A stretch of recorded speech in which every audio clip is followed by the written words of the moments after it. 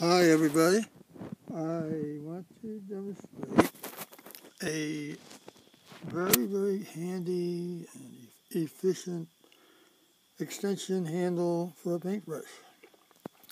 Now I made it from a piece of 1x2 pressure treated southern pine, which is a fairly dense and hard wood and very suitable for this. So what this is two kinds of saws you need. You need a circular saw to cut a slot down the center, and then that can be expanded and accept the paintbrush with a thin bolt. And then here in this area, in the midsection, it's much thinner, and that reduces the weight, so it's less cumbersome.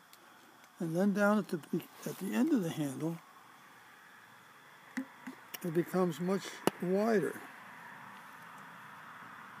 and that gives a good leverage and the ability to move this thing back and forth and really get some time efficiency advantage. So that's the basic structure. I'll make a separate video to show it in action.